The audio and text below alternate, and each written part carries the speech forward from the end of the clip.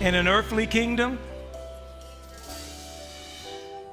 and with an earthly king, the people fight for the king. In a heavenly kingdom, the king fights for the people.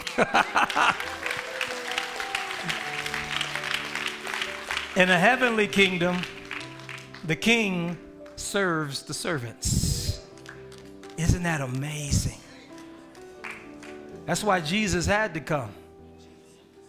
Because God is a servant at heart. Stripped himself of glory and came down here and took on the form of a man to touch you, to redeem you, to walk in the places and the spaces that you would walk in, so that you would know no matter how crazy it gets, he's been there.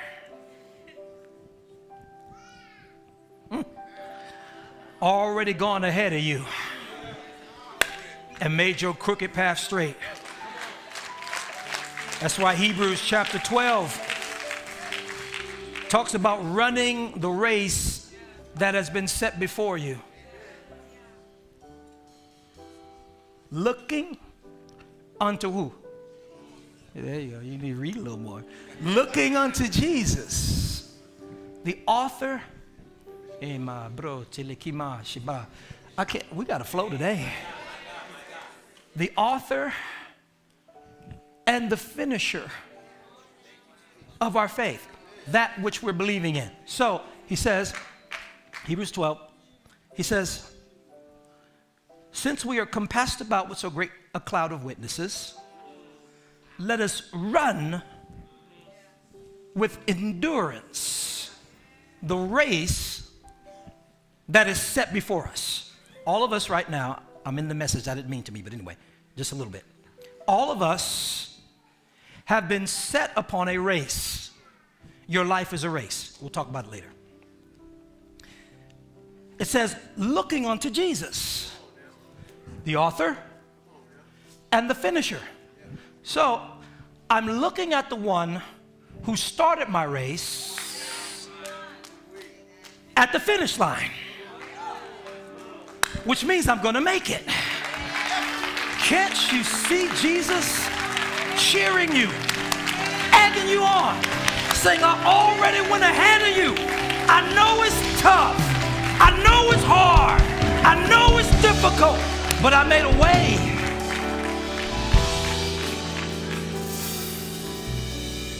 I made a way. Oh boy. It's going to be one of those Sundays, I see. Anybody glad to be here? Glad to be in God's house? Now, I've got to steward this moment. I would never rob you of the what and the how as it pertains to why God drew you here by me locking into a rigid structure. And I can tell you right now that is extremely uncomfortable for me, because I want to do it like this and put this here and that's supposed to go there, and then we're good. But I love you too much not to participate in the flow of the Spirit. So please pardon me in advance if it lacks the typical Sunday morning structure. But God loves you too much, and I don't want to miss it. And I'm sensitive about you, because the right thing at the wrong time is the wrong thing. You know what I mean? So please let me be awkward for a minute. I promise the intention is good. I just don't want to miss anything. You're too important. You're too valuable. And I'll tell you right now, if you're attracted to this movement, because there are a million places to go, and we love all of them and encourage and celebrate all of them, but there are a million places to go. But I'll tell you one thing about this movement. This movement attracts called people. Not random people, but people who have something in them that the Holy Spirit is constantly tugging and pulling on. I know it. It just is what it is. It's not a knock or slam on anybody else. It's just the truth. In other words, what I'm trying to get you to understand is I know who you are. And I think that God gives me and the leaders of this church food for you because you're different. Go on and have a seat for a second. Let's just get into it. You're different. You're watching via live stream. I'm sorry. I love you. I'm normally supposed to greet you right here, but I just want to say a few words, and then it's going to be a little different today. We pray we'll be out. Maybe we even be out, by 4:30 today. Who knows how this thing will play out. But I gotta go with it. I gotta go with it. When you're called, your life is different. When deep is constantly calling to deep. When the deep God calls on the deep that God has placed on the inside of you, that makes life very interesting. And really there's no escaping what you have to walk through and deal with and endure and overcome. There is no way around it. I was at the gym a few weeks back. It might be difficult to tell. Anytime you see me wearing oversized stuff, just know that I have been traveling and out of my rhythm, just in case you wonder. But anyway, I was at the gym a few weeks ago, and I don't know what we're going to do at the gym. I just know it's going to be very difficult, and I'm going to feel like I'm going to die for that 1 hour that we're together. My gym, my coach is an athlete, and they train elite athletes, and somehow they think that I am one of them, and I just, we haven't made that connection yet. But this one particular time I was in the gym, and it was getting ready to get real hard. Like my trainer, my coach, he warms me up a little bit, and even the warm-up is hard. So he warms me up, and then he starts showing me the next 3 exercises we're getting ready to do. And I almost died. And he's like, PT, all right, you ready to go?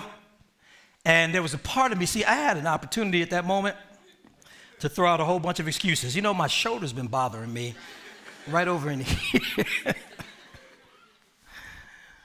There's that moment when you're at the gym and when you're training or just in life, but in this context, I was at the gym. And there's this moment, and I call it like the breaking point. And it's when either, it's very, very difficult, and you have a decision to make. Either you can break down or you can break through.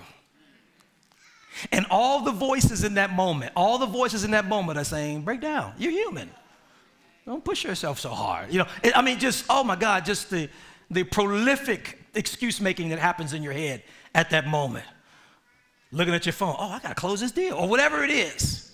But there's this moment, this very pivotal moment where you have to make a decision. Maybe for you, if you're in the gym, maybe, you got 5 more reps and you feel like you ain't got no more left in you. There's somebody that struck a nerve right over there to my left.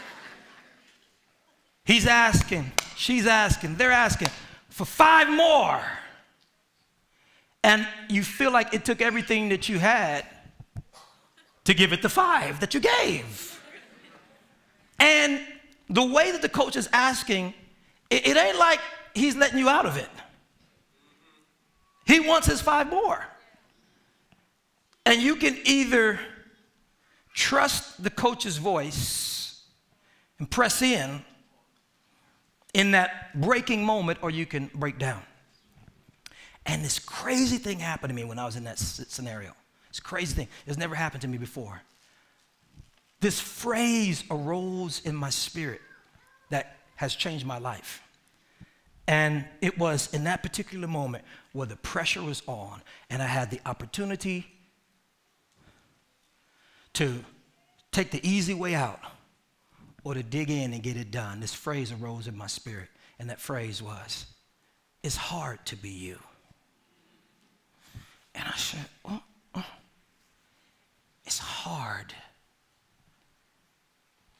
to be you. And there was something in that moment that gave me the strength to, watch this, become the person that breaks through and doesn't break down. You hearing what I'm saying? I love this church. What I came to tell you is that it's hard to be you. In other words, hard is actually normal for you. I gotta say this. I gotta say that. The you that you are becoming requires hard. Because the lesser you will stay put in easy. Can I just take, I'm just going to take my time for it. I'm out here. In other words, in order to be you, it must be hard. Because the real you is beyond the perceived you. The real you is more than the perceived you. I'll give you an example. God tells Jeremiah, one of my favorite passages, Jeremiah chapter 1, read verses 4 all the way through Revelation. Jeremiah 1, read the whole Bible, you'll find it. But he says, God says to Jeremiah, before I formed you in the belly, I knew you, and I ordained you to be a prophet to the nations, right? Jeremiah responds, oh, no. Jeremiah says, first of all, behold, I am a child. And I cannot speak. Now, he is arguing against the very identity that the one who created him assigned to him. Which means that you have two identities. Your present perceived identity and your actual identity. And you get to your actual identity by navigating hard disciplines. Oh, God, I'm trying. No. It changed my life. Bring my notes and stuff up here just in case I want to reference them. It changed my life. It's hard to be you. In other words, it's going to cost to be you. And there's no way around it. Because, watch this, Romans 8, we've talked about it before, God says that all of creation is eagerly waiting for the revealing of the children of God. Oh, God. In other words, the earth, the world, the universe won't get what it needs until you become you. You hearing what I'm saying? You are a big deal. You are a big deal. But the reality of it is, we will live in less if we don't normalize hard. So what happens is, when things get hard, we believe that it is above us. It's not above you, it's because of you. And so in that moment, I'm at the gym in that moment, that voice came and it says, yeah, I know it's hard, but it's hard to be you. And when I embraced, oh God, I can't wait to minister. When I embraced hard, I became a different person. Athletes know what I'm talking about, man. You get to this moment where it's almost like you black out. Because if you allow your mind to convince you that this hard is bigger than you, you'll quit. But if you lean into it and you begin to suspend your thinking and allow your real capabilities to stand up in that moment, you will go further than you ever thought you can go. And this is what makes the trainer important. Because the trainer is studying potential. A good trainer doesn't let you tell them what you want to do. A good trainer studies you, studies your movement, studies your posture, takes notes about where you were last week, and stretches you. They study your body. They do all sorts of tests and all sorts of measurement, because what they're trying to gauge is your potential, because it's not about who you think you are, it's who they know you can be. And they push you by putting you in circumstances and situations that are beyond the you that you think you are, so that the you that you truly are can emerge. Now, why am I talking about this? Somebody came for the first time, and hi, first time guest, how you doing? God bless you. Love you. And the person that brought you here is saying he's usually much more positive than this. You came on the wrong day. This is, no, there's a reason why. I mean, what motivational speaker has a message called "It's Hard Being You"? I ain't a motivational speaker. The reason why, family, this message is important is because we're moving into an era of endurance. An era of endurance. And watch this. And do you know how endurance is produced? She sighed very deeply for all of us. Endurance, watch this. You're not born with endurance. Hey. Watch this. Endurance is not a spiritual gift. I can't lay my hands on you and give you endurance. Spirit of endurance, ratabo, fall upon him. I receive it. Oh, thank you, Jesus. Don't work like that. That's not what the Bible says. You know what gets you to endurance? Trials. I promise you, he's much more positive. I'm telling you, I promise he's... No. Trials. Romans 5, study it when you get a chance. Trials, many trials, produce endurance. And one of the things that I love about endurance is endurance brings you to a place where low-level things don't matter. There's something very purifying about endurance. You go through enough stuff and things all of a sudden do not matter. Everybody's freaking out about it, and you're just walking through it. Because that's who you're called to be. There's this passage of scripture studies when you get a chance. It's Proverbs 24:10. It says, if you faint in the day of adversity, your strength is small. So right now, in this era of endurance, and I'll talk about that, God is building your muscles. And just like when you're in the gym and you feel like you are going to literally die. Some of you may feel that way right now.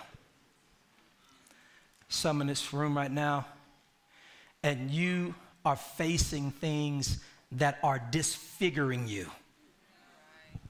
What do you mean?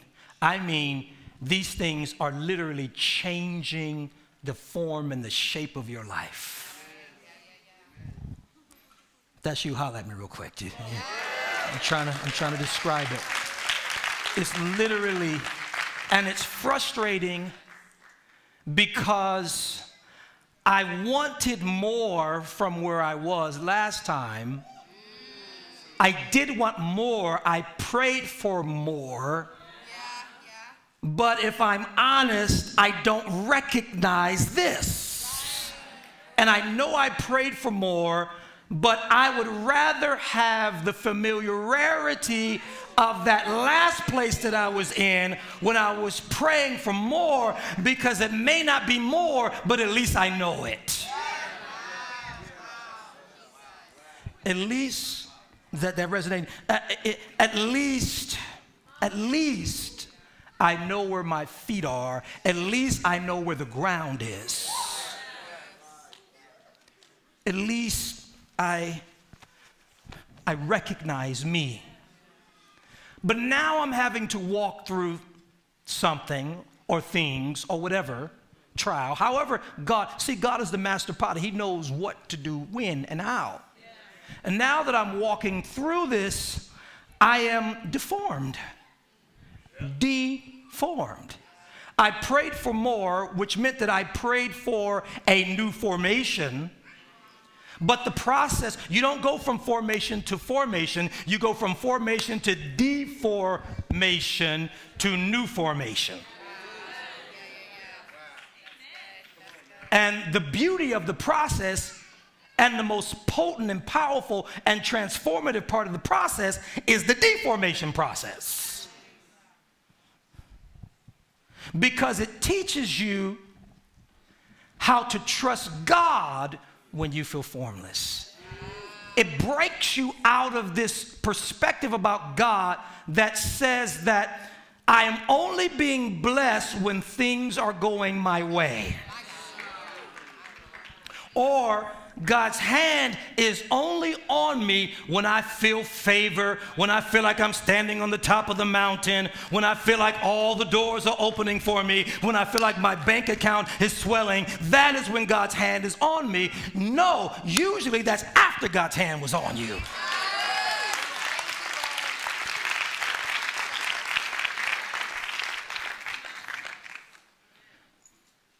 We try to reduce life and God and God's interactions with us down to certain very, very carnal, and if I might just say it, weak, circumstantial characteristics.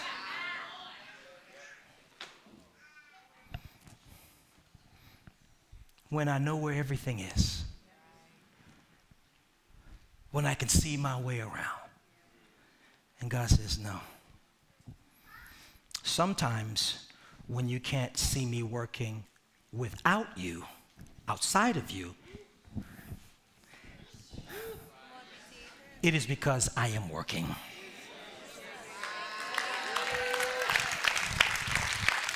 God, where are you? I can't see you. I don't see you in my bank account. I don't see you in my relationship. I don't see you in my career. God, where are you? And God is saying, I'm closer than you think. I'm in here. Developing your insides because you become you, not from the outside in, but from the inside out.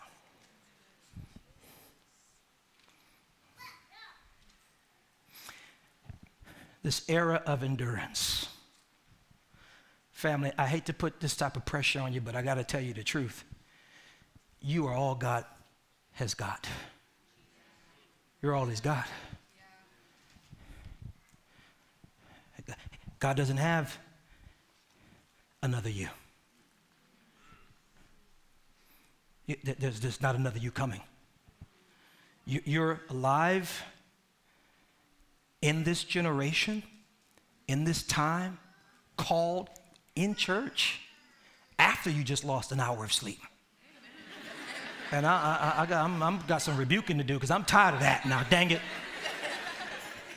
I don't mind when we fall back.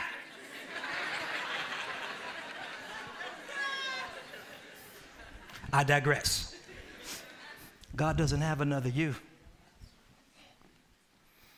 You're it. And when God sees you, God only sees what he formed.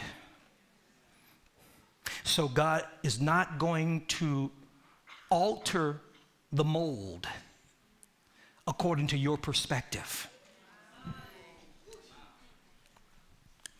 Who you are is settled. And so now God has to take you on the journey to becoming it. Because all of creation, that's Romans 8, study that too. All of creation is with earnest expectation, eagerly awaiting your revealing. If it is your revealing, that means that you have not arrived yet. And this is what the Apostle Paul was talking about, more to study, in Philippians chapter 3, when he says, after a great, illustrious career in ministry, churches planted, all that kind of stuff, he says, I have not attained yet. He says, I have not arrived. He says, but this, he says something else. He said, I'm trying to apprehend what Christ has apprehended me for. He was after him. He says, so here's what I do. Even though I've done all these incredible things, here's what he says. He says, I forget those things that are behind. Study it, Philippians 3, 10, the Revelation, okay? He says, forgetting those things that are behind. Watch this. When we look at that, we think of all bad things. No. He's talking about previous versions of himself. He was not satisfied with who he was because he knew that as long as he had breath, that there was a greater version of himself in front of him. And then in that same context, a few verses earlier, he says something crazy. And he talks about having fellowship with Christ's sufferings. Oh, you don't hear this preached. He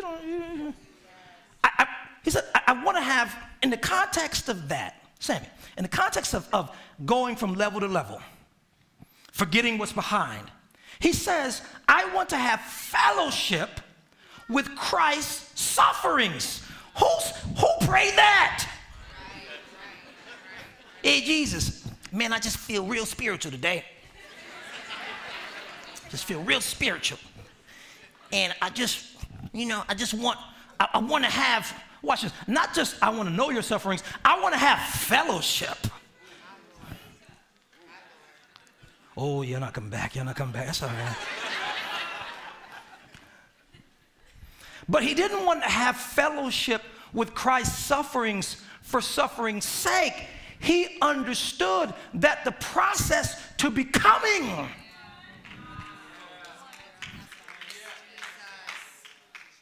is hard to be you. Are we tracking? The revelation that it is normal for life to be hard in and of itself is liberating. Not that you want it to be hard, and not that you go and pursue hard. Don't go out and run out in front of the street, in front of the bus saying, no. That's not what I'm talking about. It is recognizing that when you are on the path to purpose and you're doing everything that you know to do, it is not God cursing you when things all of a sudden get hard. It is God's process of producing what you cannot produce within yourself, and that is endurance. Now, I'm going to tell you why this is important, and we be done. About 2 more hours, we're finished here, okay? I'll tell you why this is important. It's because the world is changing. And sometimes we're too distracted to realize how much it is changing. And I'm going to be honest with you right now, things are going to get harder. And my passion, if you know me, you've been around me for any length of time, you know that my mission and my mandate is to make sure you're ready. The mandate of this church has always been to build big people, point blank, period. And there's some incredible things that we have in the work that I'll be talking about for the next few months that will do that in a way that has never been seen before in our context, and I'm excited about it. But I want you to be ready. I want you to have, there's a Greek word for endurance in the scripture, and it's the Greek word hypomone. And it literally means to abide under. It's a beautiful word. It talks about how tribulation produces the ability to abide under. I don't want, when the adversity hits, for you to faint. In fact, when everybody is fainting around you, I want you to rise up and be the leader that the world is crying out for. See, I believe, you know how the scriptures say that we're the heads and not the tail? I believe what's going to happen in the future, and I believe it's prophetic. I've never even sensed this before until this very moment that I'm here with you. I believe that one of the ways that you're going to become a leader is how you don't faint when stuff starts shaking. I feel that right there. In fact, you're being conditioned right now through your difficulty, through you still having to build while being broken. You're being conditioned in such a way that, watch this, when everything is crumbling around you and people who do not know your God all of a sudden start fainting, not only are you going to stand up, that's actually when you're going to begin to thrive, because people are going to begin to start looking at you and looking to you, because while everybody was partying and hanging, you were going through difficulty. I feel that right there. You've been comparing yourself to people that are partying, people that are hanging, and you're going through and you're struggling and trying to make it. But what you don't realize is that a time is coming, and it's already here, if I might add, where things are going to start shaking, and you were praying going through, but God was developing something on the inside of you. While they were partying, you were praying. While you were wishing that you had their life, God was developing you from the inside out. And there's going to be a shift. I feel it. There's going to be a shift. And the last are going to be first. And the first last.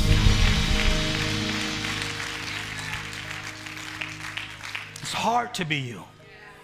It's supposed to, because you're called.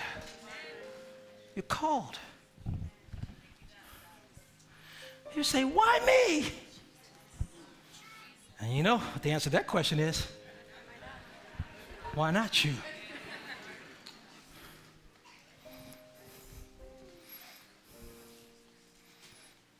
You're going to have to endure. You're going to have to maintain who you are through blows that come out of nowhere. Hear me clearly. There are going to be so many things that are thrown your way to try to throw you off course. So many things. And you've got to be locked in.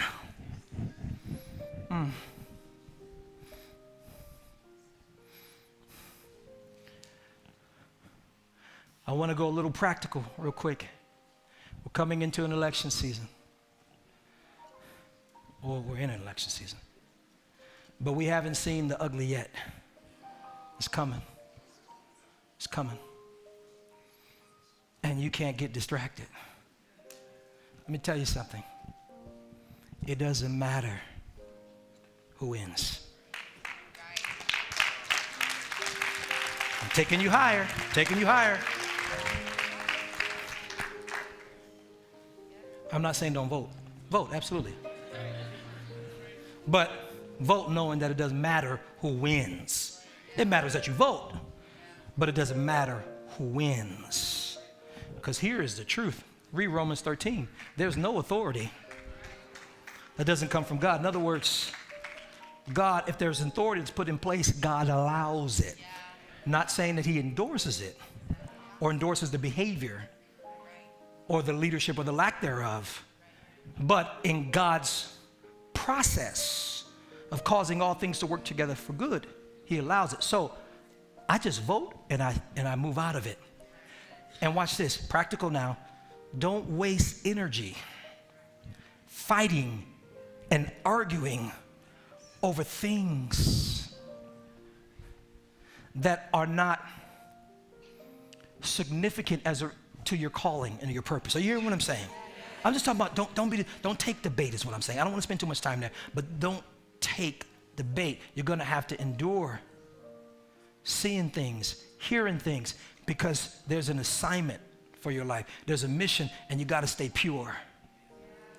You got to stay pure. Okay, so I want to do something real quick. I had 3 pages of notes, but that's not what we're doing today. I want to pray for some people that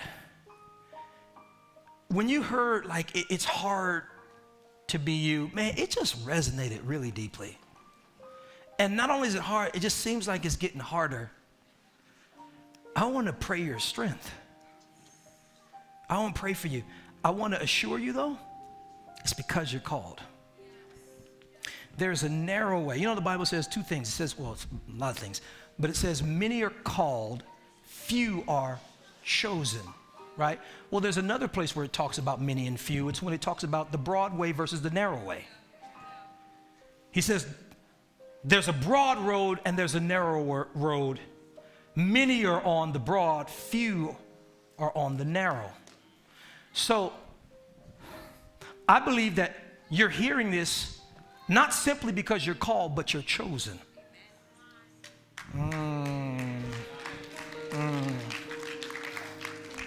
I came to talk to who you really are. You're chosen. And when you're chosen, you can't move like everybody else.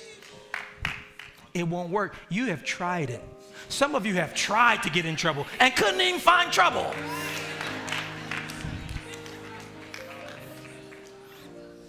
You ain't got to admit it. You're frustrated.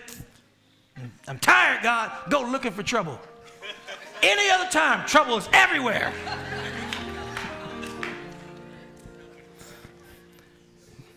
But you're too chosen. You ain't got to admit it. You ain't got to admit it. I know. When you're chosen, it's crazy. And ultimately, God will allow. It says that road is narrow. He'll allow you to feel squeezed and tight because your path is not random. It's a very specific and particular journey. And you've got to be at the right place, at the right time, with the right people, and the right attitude. Come on, somebody. And the right spirit. All these things have to come together and align so that everything that God envisions when he sees you is realized. And you know how that process happens? By you being put in a hard place. All right. I'm just trying to figure this thing out. I told you it's going to be a little unorthodox. I love you too much. Here's the good news. Somebody said, finally. Here's the good news. I go in that gym every day, 4 days a week, 5 days a week, and it is all out hell for an hour. And I have to tell myself, I got to keep telling myself, it's hard to be you. It's supposed to be hard. You're supposed to feel like you're about to drop dead. But then it's over, and there's a reprieve. I want somebody to know that a reprieve is coming. It's not going to always be hard. A reprieve is coming, and in that reprieve, not only is there rest, watch this, but there are gains. Oh, I feel the Holy Spirit on that. God's not going to ever let you fight a battle where there is no spoil. I feel that right there. In fact, if you're going through something, stand up real quick. I want to pray. I want to unlock something real quick. That's about all of you. Lord Jesus, I'm in the right room. I want to prophesy over you right now. One, there will be glory after this. There will be glory after this. There will be glory. There will be glory. There will be glory. There will be glory after this. As God leads you into uncomfortable and awkward spaces, uncomfortable, awkward, and unfamiliar spaces, the only reason why God would lead you in that particular way, whether it be difficulty, unseen, whatever, He would not lead you there if there were not glory there. God knows where the glory is. God knows where the wells are. God knows where the value is. Are you hearing me? He leads me. He leads me beside still water. He restores my soul. So one, there will be glory after this. That's why you have to endure. That's why you can't turn around, because it's uncomfortable. Don't turn around. Don't go back. Glory is not behind you. Forgetting those things that are behind and reaching forward to those things that are ahead. It's in front of you, but you got to press toward the mark. That's one. Two, there will be spoil. Glory has to do with what God does in you.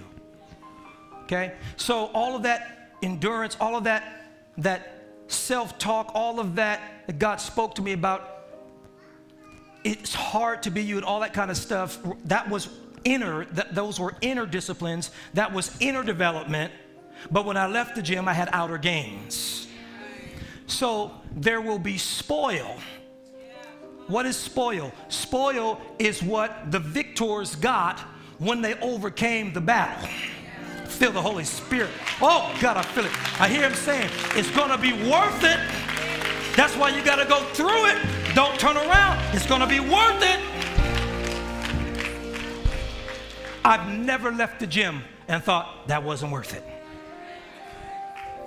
I thought it was hard, but it was worth it.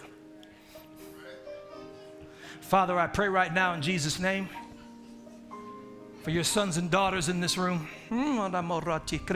not just called, but chosen. God, man, it's fine laying hands on each of you. I do it in the Spirit. You do it. And I just pray, Lord God, that your hand would rest upon each one and that it would strengthen them. Hallelujah.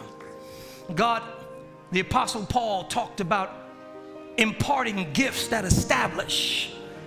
And I'm praying in the name of Jesus, there's some in this room right now where their foot almost slipped and they were almost getting ready to be uprooted from the place and space that you preordained because it was hard.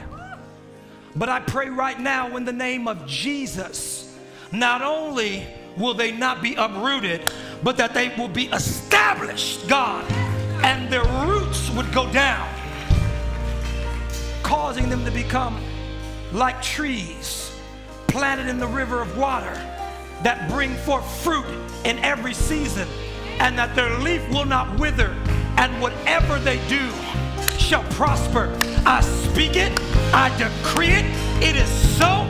Holy Spirit, I pray right now that you would just begin to fill your sons and daughters up. Fill your children right now to the overflow. Edify them. Build them. Build them. Fill them. They are that generation. A royal priesthood. And in the name of Jesus, we cast down every high thing, every argument, every high thing that would exalt itself against the knowledge of God. God, you've given us knowledge. Hallelujah. We're adding to our faith, as Peter said, knowledge. Hallelujah. And I pray, Lord God, that as we walk through these hard places, we will know we're not walking alone. You are with us, ahead of us, and behind us. You are covering us. You've gone ahead of us, and you have dealt with every enemy. I feel that right there. Yeah, the giants are in the land. Yeah, the difficulty is in the past, but the land has already been given to me. And all I got to do is walk through it. Hallelujah. All I got to do is put my foot down in the water, and those waters are going to part, and I'm going to walk over on dry land, because it was written. My success was written. My victory was written. My spoil was written. My inheritance is written. It's written. And when something is written, the only way that you don't get it is if you quit.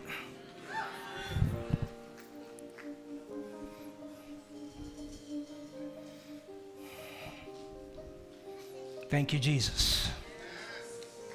Thank you, Jesus.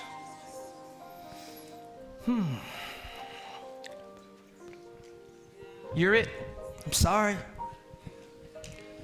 Sorry, you're chosen. Had to be you. That's why you're still here. That's why you went through what you went through, but you're still here. That's why you went through what you went through, but you didn't lose your mind. That's why you're still here. Because you're chosen. And God's not finished with you yet. And I think for some of you, when you come to this hard place, it's actually going to be like you getting started.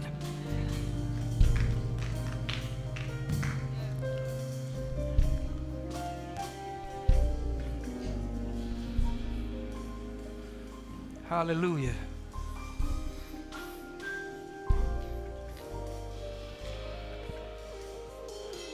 It's hard to be you. It's supposed to be. God's calling you to another level of discipline. You can't be you if you're not disciplined.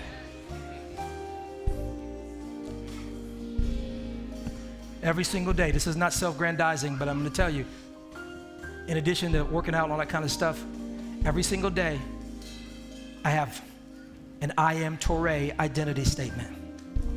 Every day, I remind myself who I am. You have to be radically disciplined about who you tell yourself you are every single day. Are you hearing me? And be specific. Don't just put, I'm a child of God. Okay, what does that mean? What does that mean? That means I'm loved by God. That means I have an inheritance in God.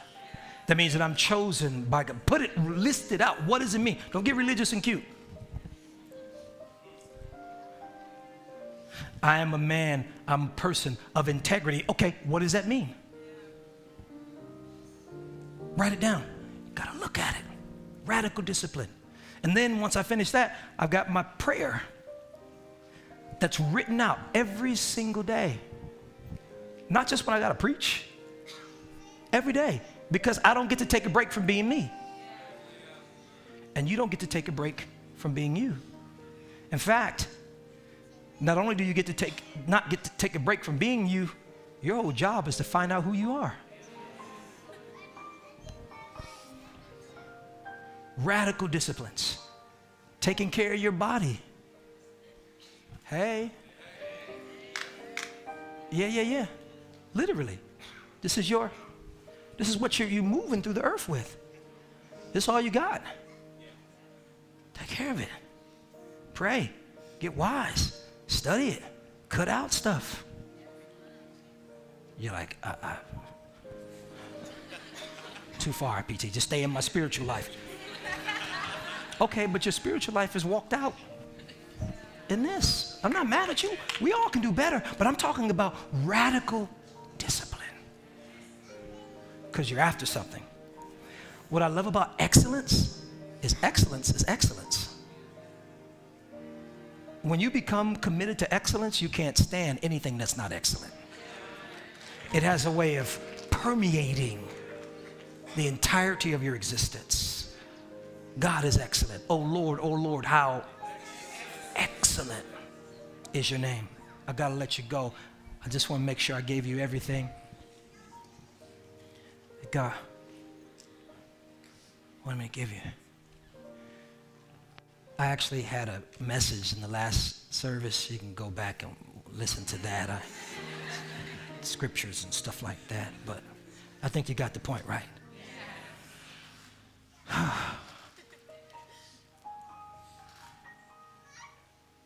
Okay.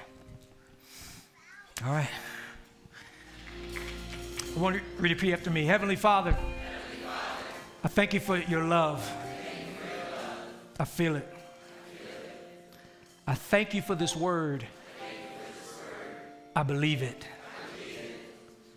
I thank you for Jesus. Thank you for making him who had no sin all of mine, all of my weakness, all of my shortcomings, all of my pain, all of my hurt, all of my brokenness, all of my weakness. You placed in his body, nailed it to the cross, and put it to death.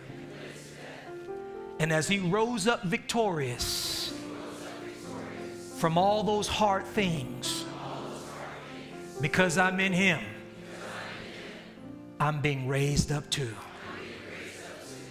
I'm forgetting what's behind me. I'm excited about what's in front of me. I will persevere. I will endure. And I will lay a hold of my inheritance. I will not quit. I will not faint. You're with me, in front of me, above me, behind me, underneath me. I'm surrounded by your grace, and therefore I cannot fail. In Jesus' name, amen, amen, amen. May the Lord bless and keep you. May he make his face to shine upon you and be gracious towards you. May he lift up his countenance over you and grant you shalom, shalom, in Jesus' name. God bless you. I love you. See you in a minute.